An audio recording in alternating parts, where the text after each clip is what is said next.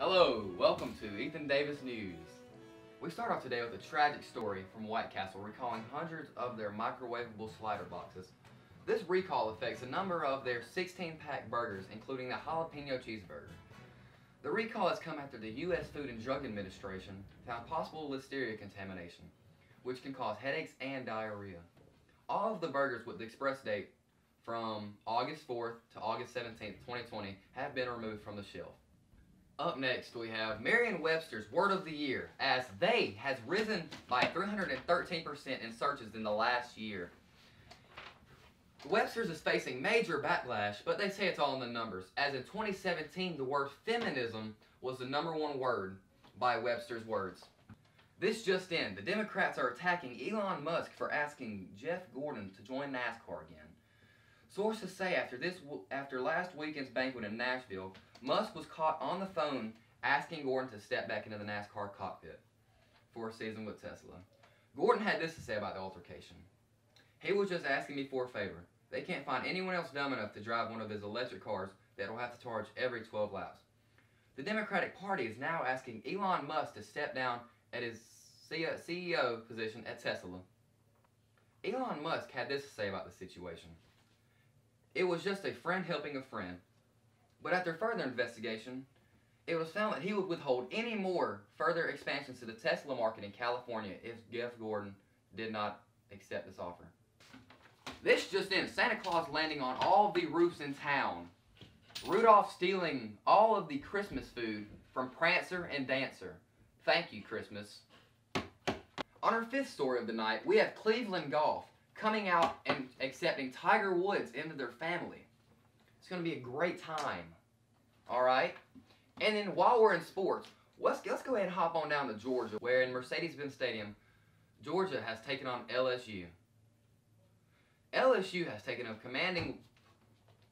LSU obviously took the commanding lead in the first half of the game when Georgia did not have 3 of their wide receivers.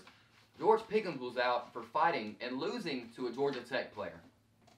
LSU got the win 37-10. After this Black Friday sale, Victoria's Secret stock has risen. Speaking of shopping and Christmas, this Black Friday, Victoria's Secret stock has risen by 3%. We know their secrets. It's getting up there. Congratulations, Victoria's Secret. We interrupt our program to bring you this important message. Sorry for this interruption, but the Trump administration has just been denied billions for his border wall. Federal Judge David Bryans said that the money is not needed for more southern walls. Although Trump has raised already $4 billion and has started 11 wall projects, much like this one we're standing in front of here. This one goes 4 feet into the ground and 13 feet in the air. This is already going 100 miles to the left of us and 100 miles to the right of us. But Trump wants to, like Trump said, he wants to span it from ocean to ocean. So just bring it back to you. Thank you, son. Now head to Washington, D.C. as we go to Donald Trump's impeachment trial. If impeached, Donald Trump will be one of only a handful of presidents to be impeached from office, although not the first on the Capitol Hill. After Ukraine's oil looking into from Joe Biden's son, Donald Trump will be facing many